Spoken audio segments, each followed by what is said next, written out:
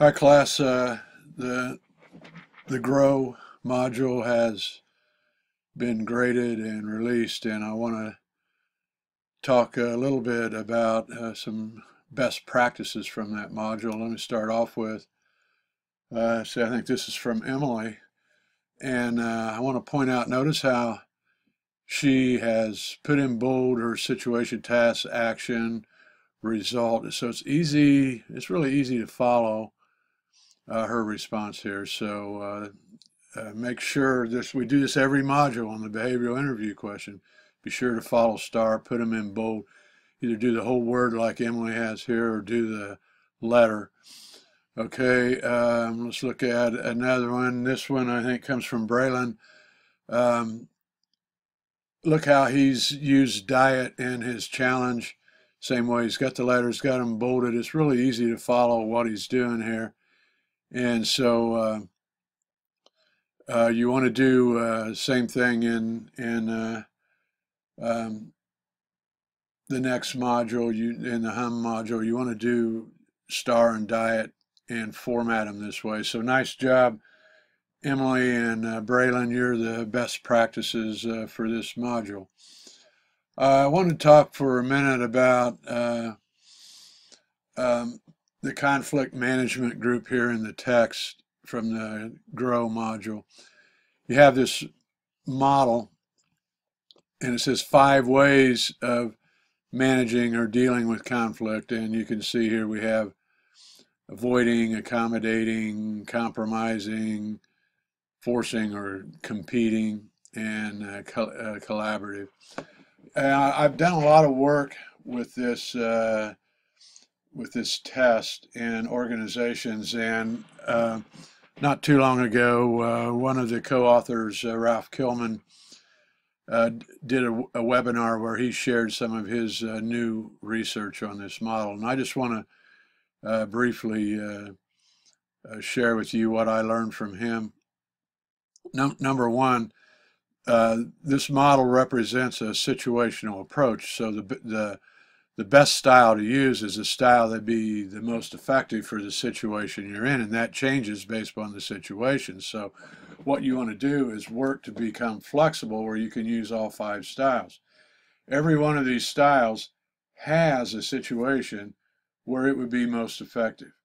For example, avoiding, if you're driving home after class and there's a driver expressing road rage, you want to avoid that. You don't want to have contact with someone in their car who's angry. So sometimes avoid is the best choice.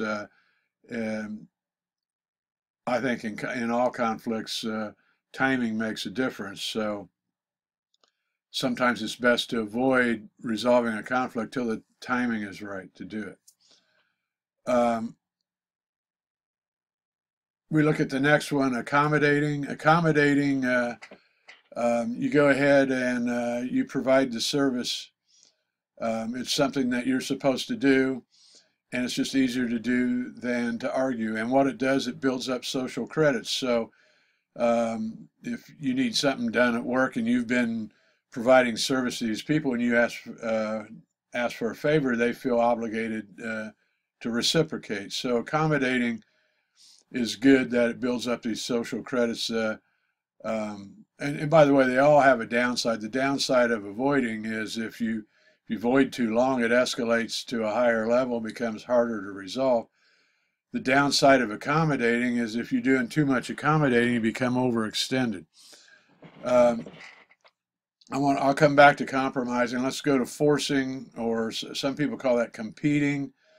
Um, a good example, retail shopping. Everyone uses competing in retail shopping. In organizations, we use competing to protect boundaries that we can't cross. For example, say you're the team leader and the team says, "Hey, let's not work today." Well, you can't do that. That's a boundary, so you have to hold the boundary.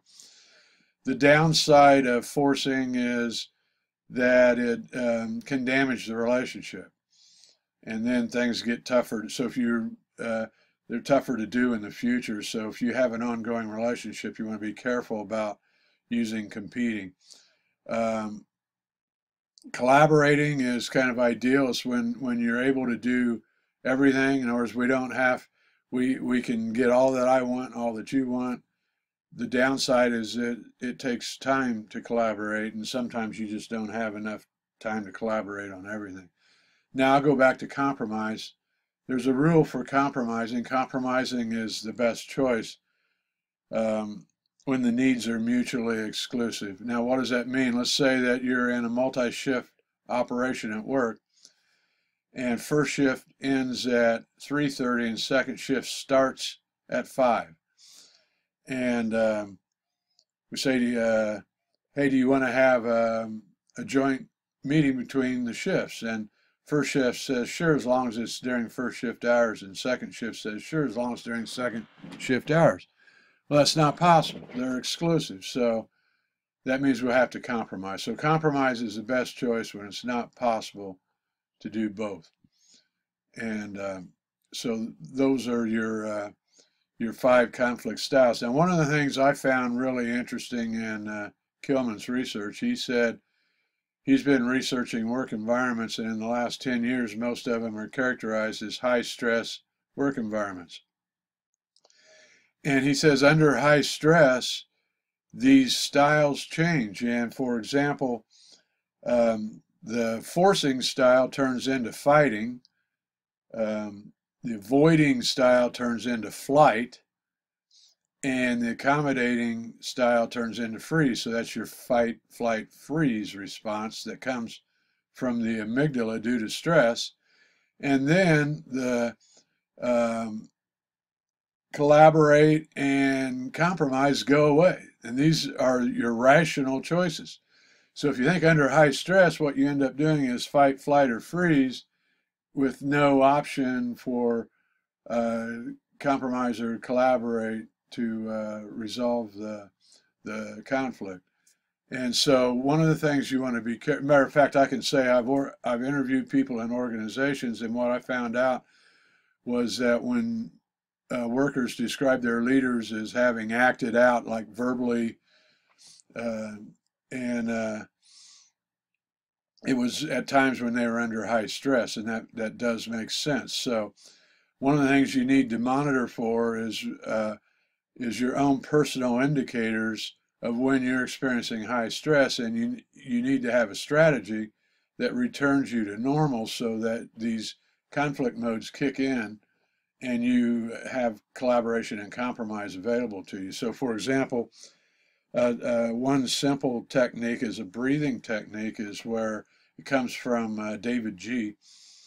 And he says, breathe in to the count and count to the count of 4, hold it to the count of 4, breathe out to the count of 4, and then hold that to a count of 4. So it takes 16 seconds. It's just a breathing exercise. And at the end of that 16 seconds, it brings you back to the moment and brings you out of that stress temporarily.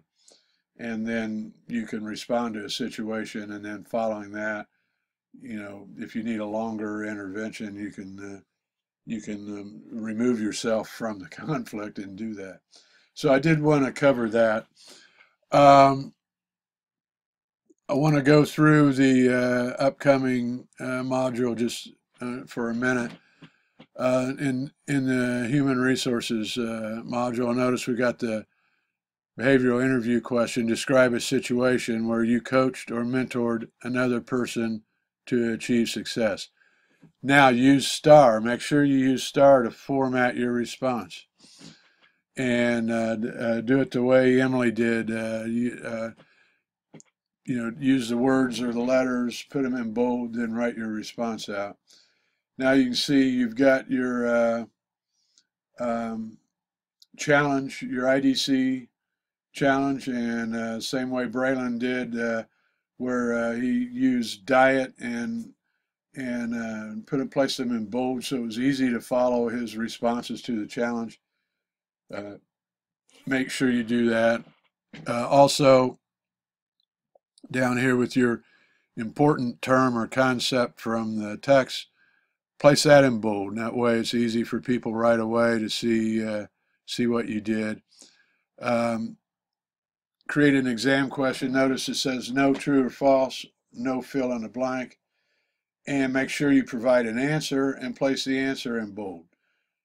Also, as you develop your response to the challenges, any keywords or phrases you use from the text, place them in bold. And then when you're all done, when we hit the second week, you need a minimum of 5 posts in the group discussion. This is true every week, and so this is an overview of the HUM model, and I had a pretty long list of best practices as I went through grow grading. I would jot down names when they did